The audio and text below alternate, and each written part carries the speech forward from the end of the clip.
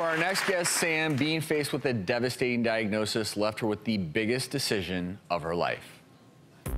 I went in for my mammogram and I got a call back saying we need to take another look, which has happened before because I always had dense breasts. I'm 43, I'm healthy, but the minute I walked in, I could just read her body language. I said, how many masses are there? She said 2.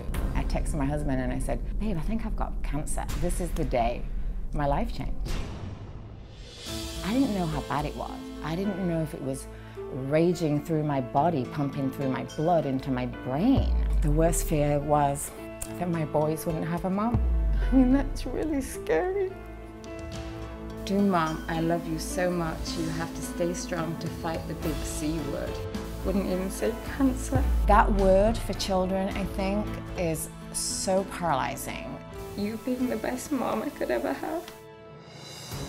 You have 2 choices. You can fall apart or you can just kick into gear. I needed an oncologist. I needed a plastic surgeon. I wasn't going to sort of be put on this conveyor belt and go. I needed to figure out a plan for me. Kristi Funk, her name was given to me by many people. We sort of reached the conclusion that the double mastectomy was the way to go. And then she called me 2 days later and she said, we did find cancer in your sentinel lymph node.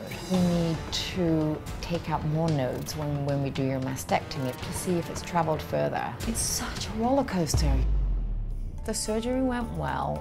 The lymph nodes were all clear. So that was great news. It's all kind of guesswork until your tumors are out and then they go to a lab and they really look at all the characteristics and determine what your treatment plan is. For some reason I thought somebody would tell me what I needed to do. It's not like that. It's you could do this or you could do this. I went to a top research facility and they said, well, you're in the gray area. Our standard of care with 1 to 3 nodal involvement is chemoradiation. I just had the hardest time with that. You need to pump your body with poison for 6 months and we'll see if it works.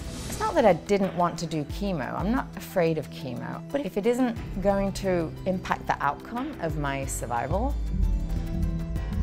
this is my life, this is my children's life. How can I decide?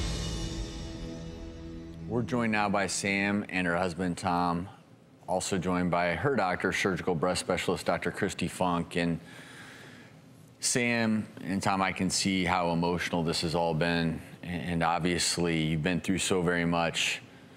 What did you decide to do regarding the chemo?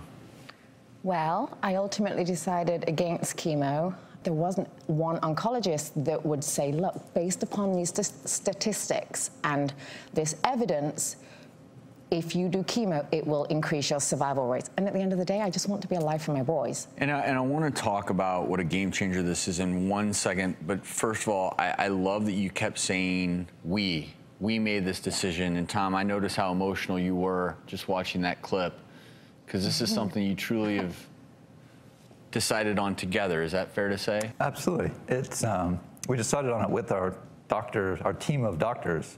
So it wasn't just our decision. And I love that you came to this decision together.